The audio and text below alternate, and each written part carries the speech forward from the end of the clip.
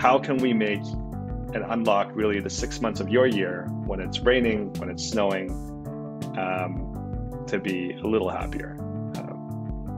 Growing up, we love, or we can see kids like they love playing in the rain, and they're really living in the moment. We call it like untethered happiness. But then as we grow up, it's like suddenly rain and the winter season becomes the worst thing ever. No one wants to go outside. Everyone traps themselves indoors.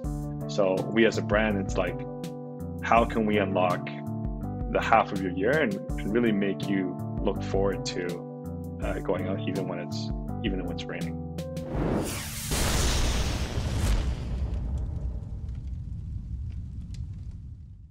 Hello and welcome to DTC Podcast. Today we return with one of our favorite first ever guests. He's a friend of the show, a client of Pilothouse. He is the inclement weather shoe magnate, Vessi's Tony Yu. Now, Vessi and DTC have both grown a ton since we last spoke to them in April of 2020. DTC just had its 100,000th podcast listen, whereas Tony Yu's Vessi just celebrated their 1 millionth shoe purchase, which is just a huge milestone. Tony has a very unique strategic perspective about growing Vessi through supporting its key communities, as well as tons of tactical insights about product, lead generation, and more.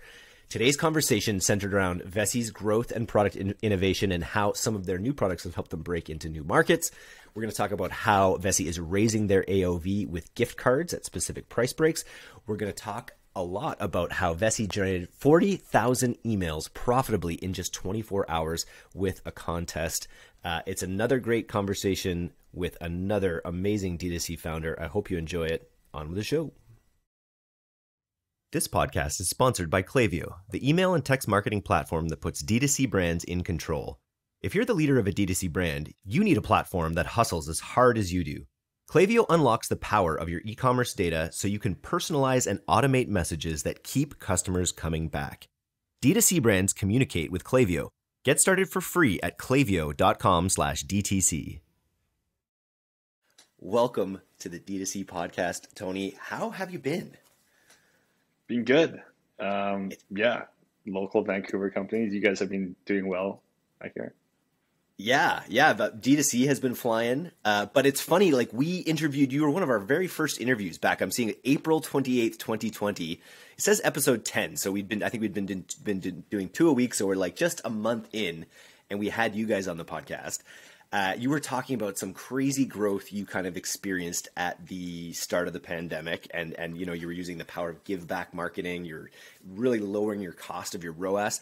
I just have followed Vessi like very closely, obviously as a fellow West Coast company here, and I just see you're constantly doing like pretty innovative things, whether it's a new product that you're launching or a new funnel that you're testing or a new approach. So first of all, I just wanted to start to say kudos, because I'm always impressed with the way you guys appear to be kind of leading the pack in some ways in some of your marketing. And then, let's talk like what's new. How has the growth been since we last spoke in April 2020, where it was booming? It's been good. It's been steady. We've been growing still. So year over year, we've grown substantially, and just crossed our millionth pair of shoes, which is an incredible milestone. So we get some press release going out there. More products, growing the team. Just got this new nice office, which is incredibly empty. No one seems to want to come back into the office after COVID, which is cool. We have a nice like flex work from home, work in the office. So it's a nice collab studio. That's a really interesting point. We grew just as we, as an agency at Pilothouse when we were 20 people, and our office still probably holds 20 people. We've now grown to 115. And now the office is actually just somewhere where a few people work occasionally, and then people kind of show up on the weekends to kind of get together. That's actually more of a social space than it is a workspace. Nice. Yeah, that's how we've been using our office as well, except for we don't have people coming in on the weekends. How big is your team approximately now? We're 50 people, 50 give or take. Nice. Yeah, 50. I think we just put on another 10 people or something. So maybe cool. maybe we're at 60 now. When you guys released, and you came to the market and you had your first approach, which was, simple waterproof shoe with sort of the top netting, you kind of then moved it into the weekender style, which is really funny. I joked about with you when I got it, because it was, when I first saw it, I was like, I don't think I need that pair of shoes. Like I that's not really my style. I'm kind of more of this but then I got a pair and they've become like one of my favorite pair of shoes that I've owned. So Mike, and now you've actually talk a little bit. I want to talk a little bit about your next product release, which is another evolution of the shoe. I wanted to just talk how have the evolution of your style, how has it opened up new markets for you? How has the actual change of the style of your shoe opened up new markets? Yeah, I think they're they're slightly different in use case and how you style them. So I actually have one here, but this is the weekender. Or weekend. So this is a more classic silhouette. You can dress it up, dress it down, but it's again good for any type of weather. So for those people that like more of a court style sneaker, this is the one.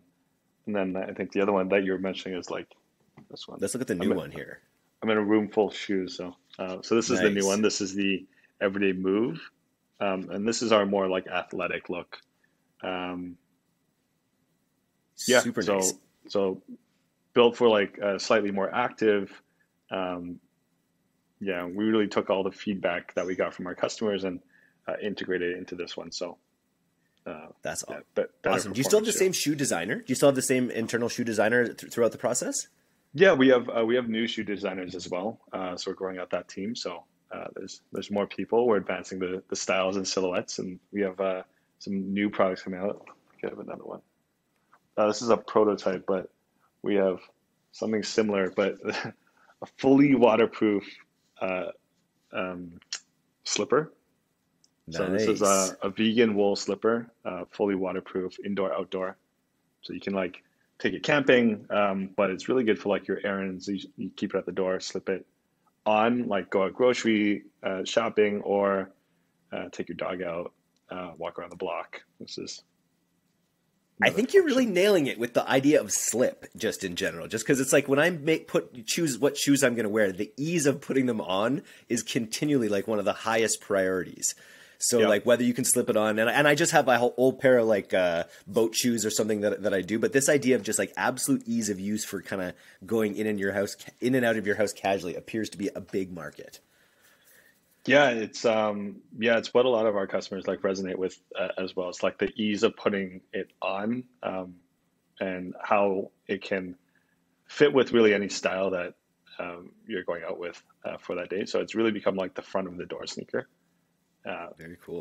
It's a sneaker you don't have to think about the weather, rain or shine. You can wear this, and it looks good with really any outfit. Can you talk a little bit about the customer feedback that moved you from the weekender to this new, more athletic model? Was it people specifically saying that they needed more support? They needed us what was some of the feedback that moved to the new model? Yeah, they wanted something a little more tapered, a different look, a little more support, a little more rebound in the midsole. So we included all those, and we upgraded a bit of the lacing structure. So we moved on to a new type of production process where it actually has a more it's still a sock-like feel in the upper, but it has more support all around. Mm-hmm. So it gives you more performance wear. Very cool. Yeah. What's your most successful shoe line to date? So far, it's the everyday one. The original. This one. So the Cityscape, that was the original one, and then this is the everyday one. So very minimalist sneaker look, very lightweight, and dress it up, dress it down. But this is it. But we're adding some modifications to this one as well. We're gonna improve this one. Nice. Now, I think when we had spoken, I think you'd probably obviously been in the US as well, but I think you were mostly focused in Canada. What's your market look like now? We're 60-40 US to Canada. But in Canada, we've hit way greater saturation in say Vancouver. So I don't know how many people you see wearing Vessis every day, but I see a lot downtown. So it's been a staple Vancouver or BC shoe, and also Toronto, Alberta, and really these like core regions within Canada. And then in the States, we're really big in areas like in markets like New York, Austin for the nurse and healthcare community. That's been really big. Seattle, Nice. San Francisco, LA. Yeah. So can you talk about how did you start by just going broad in the US? Did you start by targeting regions? Did you have a strategy where you were reaching out to different nurse associations in these places? Because I remember, you determining that healthcare worker, especially early in the pandemic, and really was a really powerful market driver for you. Did you reach out to make that happen in other places, or did it happen organically? Usually happens organically. So we go broad first, and then we dig into the data, talk to our customers, and then figure out where the core markets lie within us. And then we have that saturation model where we try and hit like a 30% tipping point within each specific demo. And then we really flip the conversation to be like everyone in the hospital wears Vessies. So that point for us is the 30%. Because it is such a visual product, like when people get into our shoes, they start pouring water on them. Hopefully not blood in the hospital sense, but it's very like demonstratable type of product. That's cool. Have you Figs, right? Figs is the DTC nurse and healthcare wear company. Mm-hmm. Yeah, great company. Yeah. Have you ever thought of like a code? Because you guys could, I wonder who has more, penetration with that community, whether it's someone like, whether you'd be giving up market share, or like, there seems like an interesting partnership opportunity there. Yeah. Well, Figs doesn't make shoes right now. We'd love to partner with Figs. So if anyone's listening, we'd love to do that. We're big in the healthcare We were talking community. about having them on the podcast actually. So that's cool to send that out there. I'll see if we can manifest that. Amazing. Yeah, no, I love Figs as the company. I think what they stand for is incredible. Obviously, like super well run, profitable, and congratulations on the massive public success, which has been great. But yeah, they don't have shoes right now. I think they partner with New Balance, which has been potentially a bit of the issue because they already have a partnership in place. Got it. But would love to do a shoe collab specific for the nurses if they're listening. Very, very cool. We'll send that out there for sure. I was saying, your website is such a good experience, and you've got a lot going on. You've got a lot of really interesting kind of promotional things happening right now. We're talking about the products. Let's just talk a little bit about the gloves and arriving on gloves as an upsell. How are the gloves working as an upsell, first of all? Yeah, gloves are great. We underestimated the amount of demand, so I think we sold out. I think we launched them last Wednesday or something, but now they're sold out. Fully waterproof knit gloves, so they don't look like very bulky. But those have done well. It's really like for us, really our brand mission is like we're going out and we're inspiring happiness in wet weather. Specifically wet weather. So we're like athleisure, but for all things wet. So how can we make and unlock really the 6 months of your year when it's raining, when it's snowing, to be a little happier? Growing up, we can see kids like they love playing in the rain, and they're really living in the moment. We call it like untethered happiness. But then as we grow up, it's like suddenly rain and the winter season becomes the worst thing ever. No one wants to go outside. Everyone traps themselves indoors.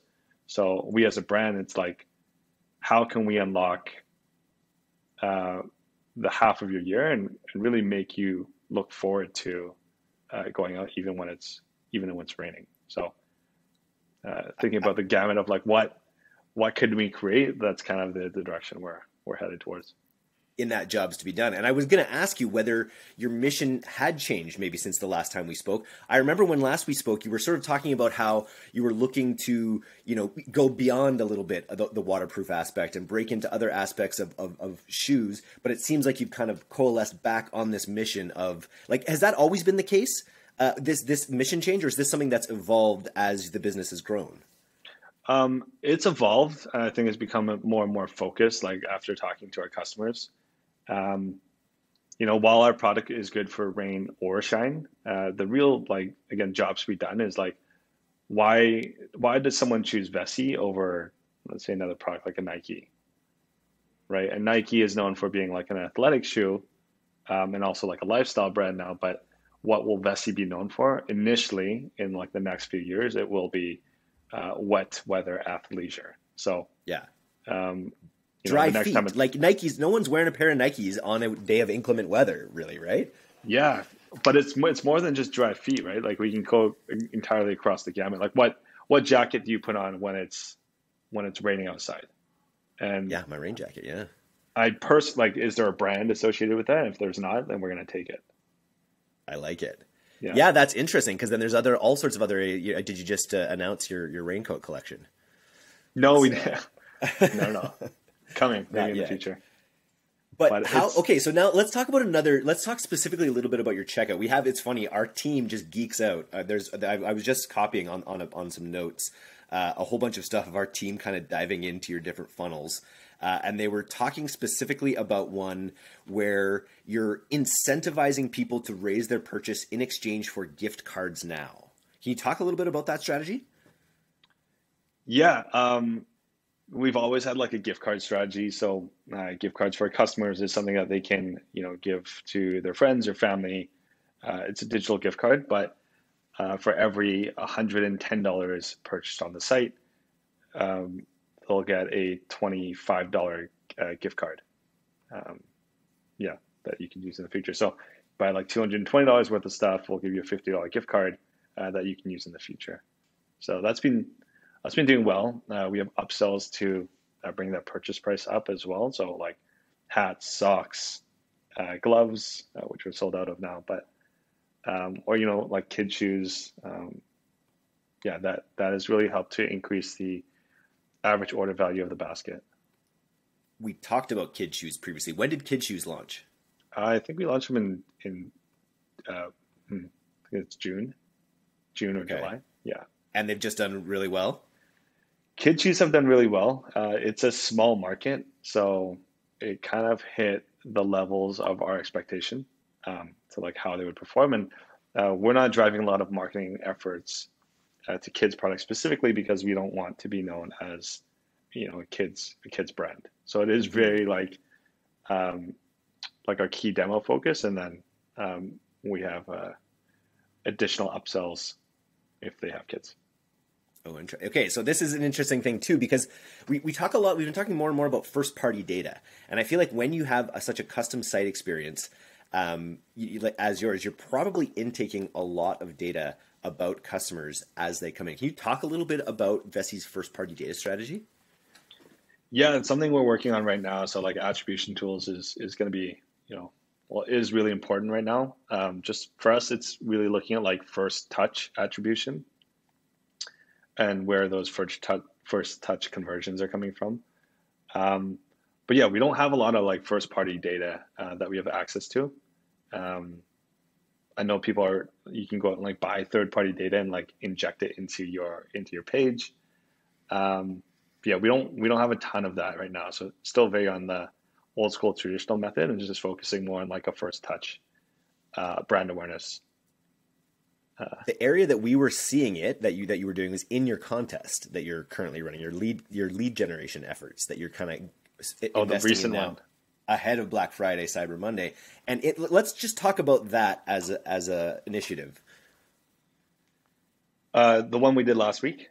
Yeah, that one was great. So we've done a lot of these giveaways in the past, and one, it's really for our customers and potential future customers as well, into getting them into the idea of like the brand that we are and like what we're trying to achieve. So we wanted to give away 200 shoes to really celebrate the wet weather, the rainy season, and also try and hope to get other people like looking forward to the wet weather season. So yeah, we did a 200 shoe giveaway, and that really led to a type form that people would come in and really apply for those free shoes. We broke up the 200 pairs to be the first 100 was first come, first serve, and then the next 100 were given at random, and it was just a 24-hour giveaway. And about how much did you generate? A lot of data, a lot of interest with this? Yeah, it was great. We generated a lot more than we expected. So we had announced the giveaway 24 hours ahead of time. I think that did quite well. And we actually crashed Typeform and we crashed our Instagram page. So we got locked out of our Instagram page because I think we sent so much traffic to the site that it locked us out. So yeah, we did well. I think we got a little over 40,000 applicants to come through. That's unreal. That's a lot of data. And each of them filled out a little bit of data about how they wear shoes. Like you actually got a little first party customer data in order to get each of those. Is that correct? Yeah. Yeah, they had to go through a bit of a survey, and it really, that was our qualification method. So it's like, well, like what do you wear during wet weather? Like currently, what do you wear during the rain? And there was like boots, vesties, sandals, sneakers. And you go and answer that question. Like, what would you want to wear instead? So we're really like asking the question to one, even if they don't win it, if they don't win the contest, like at least they are a little more informed about the product and our product offering coming out of that contest. Yeah. OrderGroove's subscription platform enables merchants to rapidly scale recurring revenue, deliver a superior subscriber experience, and maximize subscriber lifetime value. Leading merchants utilize OrderGroove's powerful tools, promotions, and AI-powered personalization to drive subscriber enrollment, optimize subscriber retention, and increase average order value. Visit ordergroove.com/DTC to request a complimentary audit of your existing or future subscription program. Now, with those contests, because I know we've run contests before, and sometimes the quality of the people, it's a different list than your core list, obviously, of customers, of people that have come in for something free. Do you have a segmented strategy for how you'll sort of treat this list in an ongoing way? Yeah, so they've got into like a nurture sequence, and then for anyone who wanted to opt out, we've opted them out of a whole nurture sequence. But these are the people that I think like net new emails and customers from that was like 80% were all new, which is nice to see. Yeah, and it's just part of like a nurture sequence, really explaining more about the product, potential like use cases, like why they want to use it, and yeah. And your cost wasn't super high. It's and so have you already earned back the value of even just the cost of running it? Yeah, it was an immediate payback, which again was not the intention, but yeah, it did well. Nice. This is because I remember you had such an immediate payback. When you went with the choose what you want model. Mm-hmm. What's next? What else? You've got a good deft touch for immediate payback to accidental occurrences. Another like cool strategy that we tested recently was our what do we call it? It's called like the donate and save model. So we launched that with the Everyday Move, and for that project, what we wanted to do was incentivize people to actually want to contribute to the cause that we were supporting. And in return, we'd give them a discount on the product. So it was, if you donate $10, we'll give you, I think it was $20 off the shoe. So your net savings would still be $10. But we were able to raise a large portion of money towards charity water, in which we were able to open up new wells and actually give clean water to different areas within the world. Which is tied, and even just the water charity there is tied to sort of your, it's funny, water can be considered bad weather in some places, and in other places it's absolutely essential. Well, water is essential to all human life. Yeah, that's true. You heard it here first, folks. Yeah. Yeah, totally. Yeah. Well, that's excellent. Another great strategy on the books. Yeah. So that one worked well. We were able to raise quite a bit of money. and also, give back to our customers in the form of a bit of savings, and then, their dollar would contribute to something greater as well. So we have a nurture sequence for that as well.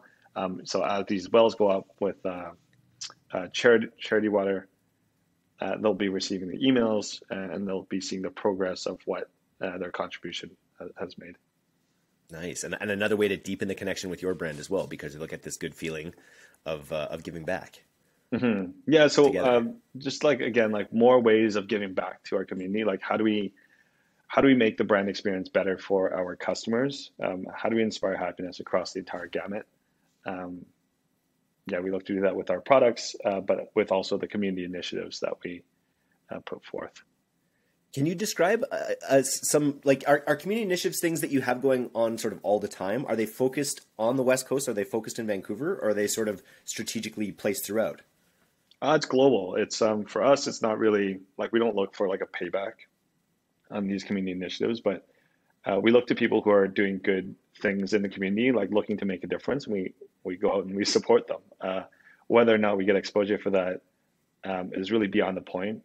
For us, we have a bit of reserve through the donations that we collect through the give and get model or these other charitable aspects, and we just look to support the people that are looking to make change. We think that's really important in creating overall happier communities and really a better future. Amazing. Let's talk just a little bit about ads these days, and what traffic platforms are you having the most success with right now? Is it still Facebook and Instagram? Yeah, Facebook and Instagram is great for that conversion cycle. Harder to track, so we're looking at different attribution methods to go through that. YouTube has been a great channel for us just because of the influencers that we've partnered with, and really using them as a way to explain how the product is beneficial and how it's amplified their lives. So our nursing communities, our pet owner communities, rowing communities, people living on the East Coast, West Coast, traveling as well. So these are all niches that we play a big part in because, again, you mentioned jobs to be done. It's this shoe has actual jobs to be done. It serves them and actually benefits them in a greater manner. So that channel's been great, YouTube, and also TikTok, right? TikTok's been a big one for us. Hard to track the ad spend, but we're doing a lot of partnerships, partnering with we call them integrations, and getting the right people to talk about the brand message and what the shoe is used for. So amazing. Those have been our primary spends.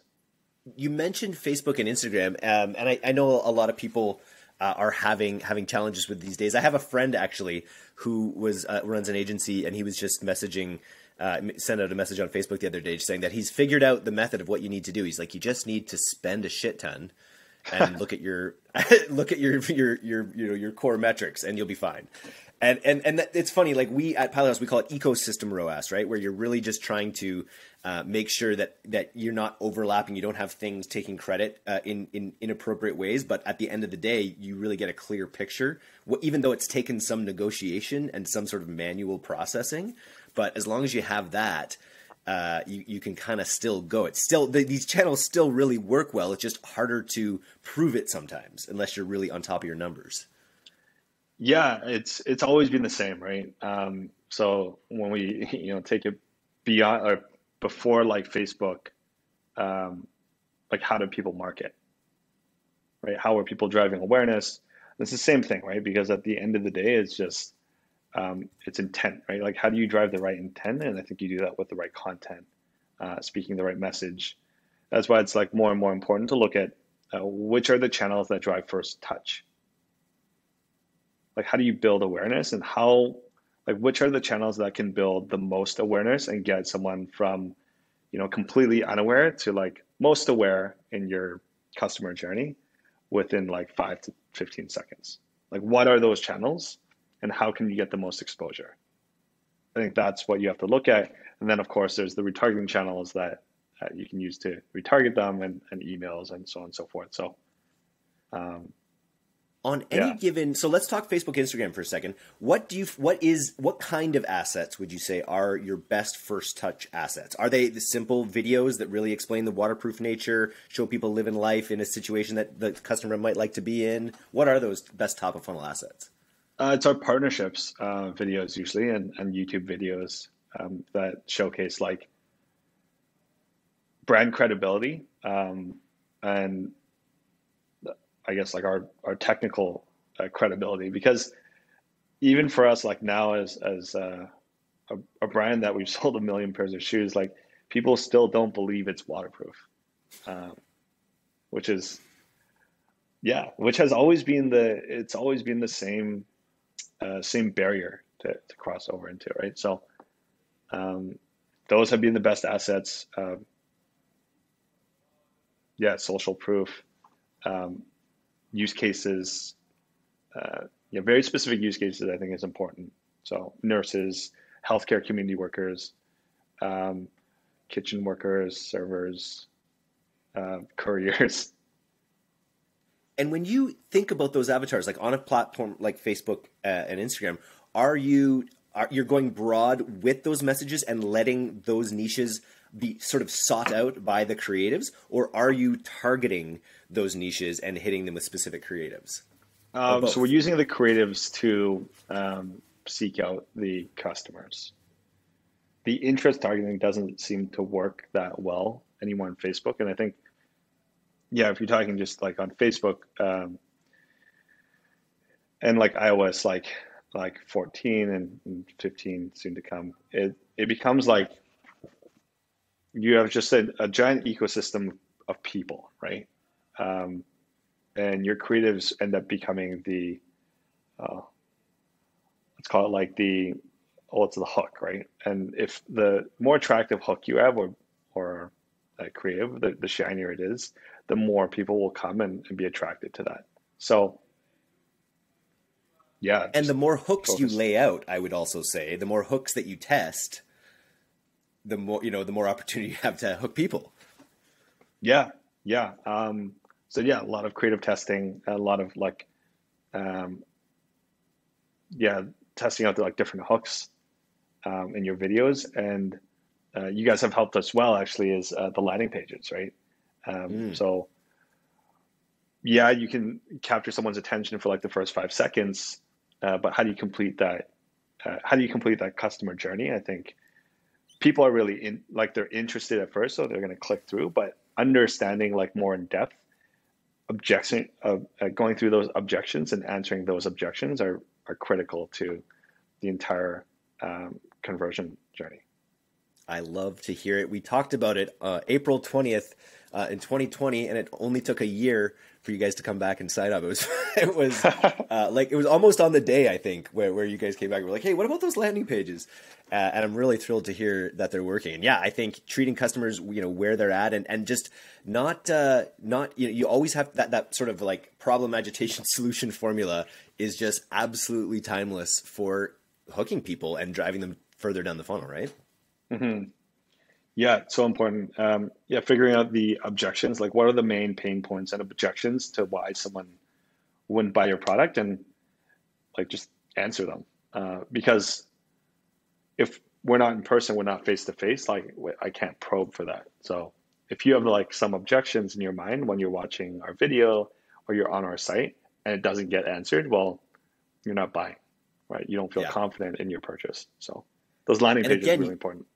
You mentioned that idea of just like disbelief of the thing being waterproof, and that being, but that's it's interesting because that's a challenge, but that's also the curiosity gap, right? It's like that, and I think that's so essential in marketing to be like, oh, that shoe doesn't look like it would keep me dry.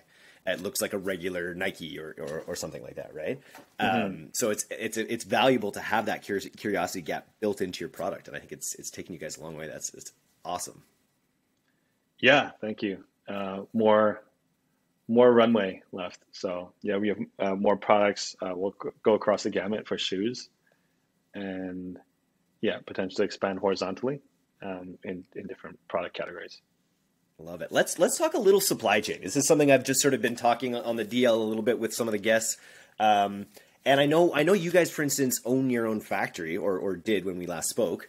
And I imagine you're sort of having a more holistic control of your own supply chain has been valuable. What are you guys worried about the supply chain in Q4, or are you all ahead of the game?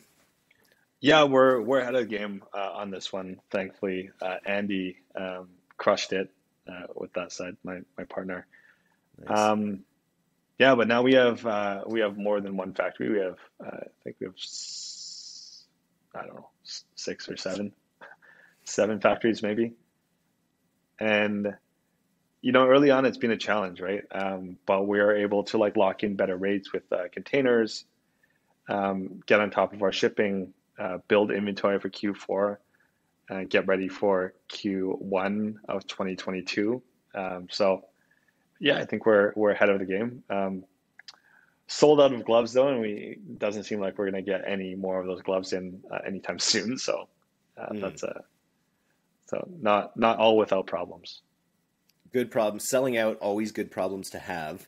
And then just what about, like, you're already, you have these big promos, you have this big lead generation campaign heading into Q4, Black Friday, Cyber Monday. Can you give away any of the strategies or techniques you're going to be employing closer to the run up of Black Friday, Cyber Monday? I think it's just simple communication, right? Like a flat rate discount across the board, and just communicating that with the best creatives that have been performing in the past. And yeah, adding an additional messaging for like the Black Friday sale. And then we have our gift cards that try to move the purchases up. Yeah, the gift cards are good for when we release new products too. So in December, we'll have new products coming out. So but yeah, those will drive future purchases as well. More shoes or horizontal new products? You can wait and see, but yeah, there's a mix of both. I can't wait to see what's in my stocking. Fantastic. And then, like, okay, so we can already see, your plans, your plans are huge, your ambitions are giant. You've refined your mission a little bit, and it's become, crystal clear for you. What are your plans in the next couple of years? What are your big audacious goals in the next couple of years? Yeah, I think again, like thinking about that customer journey, where should we show up digitally and physically, and how do we show up there? So thinking along the lines of that, and what are the elements that we can use and strategize on, like to really own this like wet weather athleisure space in our customers' mind, like to dominate that mind share is very important. Because again, like we're not looking at Nike and thinking like, oh, all their things are going to be waterproof. But for Vessi, we want anyone to look at Vessi and understand that anything that they create is waterproof. But it's also like casual. So it's not like extremely technical, but it's a lifestyle type athleisure wear. Yeah. The thing that I'm obsessed with lately is merino wool. And just make this whole winter, I'm going to make sure that I have a layer of merino wool kind of on me at all times is my goal. So I don't know if that's in your plans or anything, but there could be something. Merino wool is not waterproof, but it's very like water friendly.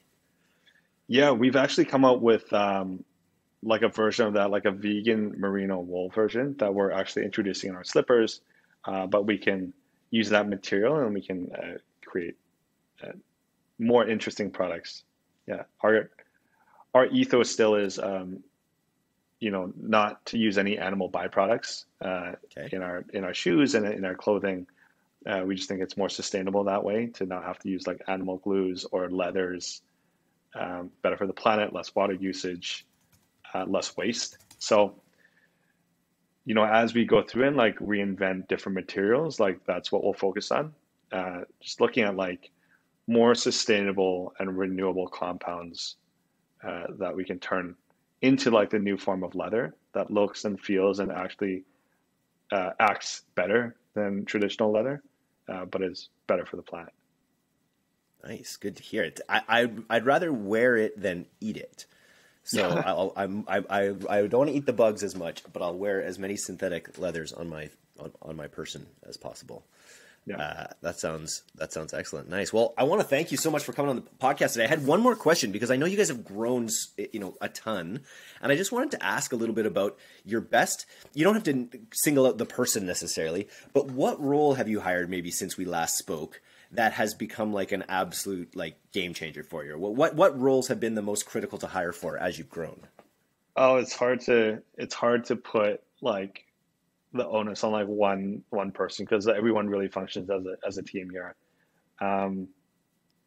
Yeah, so that's challenging. But I think all our hires have been quite critical in really building out this like holistic strategy, because without the right demand planning and supply chain efforts, and then without the right marketing, without the right product development, like we can't have anything that we have today. So true. All right. Well, I'll let you off the hook with that one. I don't think I gave you the question that we do all the time. And I think it's still appropriate. It's not a huge budget, but let's say, the Canadian government, Bonnie Henry, to apologize for all the lockdowns, gives you $50K to use in your marketing, and don't think, well, who knows? Maybe think altruistically, because that ends up making you more money in the long run, it usually seems. But how would you use this $50,000 grant in a customer acquisition sort of fashion right now with Vessi? I would give it back to our community. Do it. Yeah, I think that is, if you focus on like your own customers, instead of just always acquiring new customers, I think that's always the most beneficial. Our post-purchase survey is like, we're like 50% word of mouth, even though we spend a lot on digital, and we have like a 45% returning rate. So, focusing back on your core customers, I think is really important. So I would look at that 50,000 and figure out how I can amplify that to actually make it more valuable. And then I give it back to our community. Love it. And when you are ubiquitous in a community, it just has real knock-on effects as well. I remember when I got my pair, I had 2 friends come up to me and say, "Oh, I've seen ads for those. Are they really waterproof? Are they really good?" And so every time you become more ubiquitous in your community, it's going to have, like I say, those knock-on effects, positive knock-on effects. Yeah. Well, same for you, right? Like everyone's still wondering if they're actually waterproof. So that's right. Yeah. Amazing. Nice. I want to thank you so much for coming on the podcast today. If people want to go to Vessi to try any one of your wonderful line of products, except the gloves, which I'll have to wait for, they go to vessi.com. Anything else? Any other final words for the D2C audience? No. This has been great. I love chatting. Maybe we'll do it again in a 1-year update. We'll keep this growing. Yeah.